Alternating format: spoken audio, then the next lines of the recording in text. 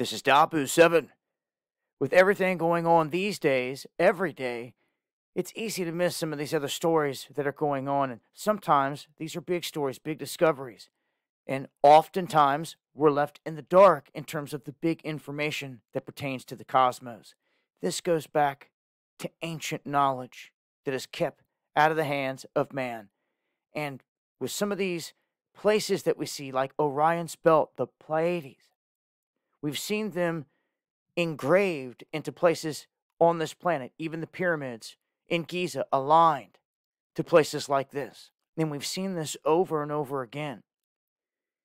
Now, with modern technology, every day we're able to peer further and further into space to see new things, find out new things, and see things in a different light, in a different spectrum. Things like a red dwarf and things like that cannot be seen in the regular light spectrum. They have to see it in the infrared and others. So there could be things floating around out there that are massive that you cannot even see with the naked eye.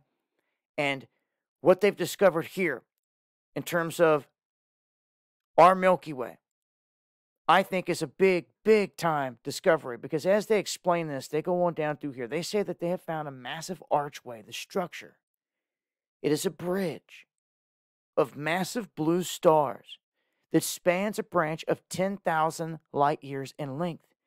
And it extends out of Orion and connects into Perseus.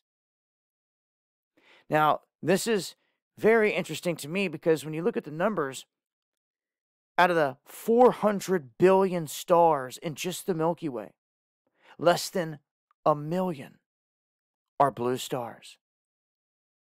The surface of our sun is around 55,000 degrees Celsius, they say. They're saying that the temperatures on these can get up to 30,000 Celsius, 10 times their mass. So this is a big announcement. And it ends this by saying that the elements that we're made of as humans, and you should realize this, the things like silicone and phosphorus atoms that you find in our DNA, the most common place inside the cosmos that these are created are inside of stars, or the remains of stars that died billions of years ago.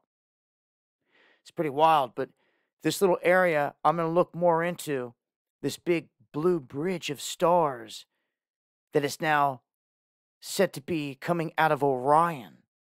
In another key bit of information here, where they located this,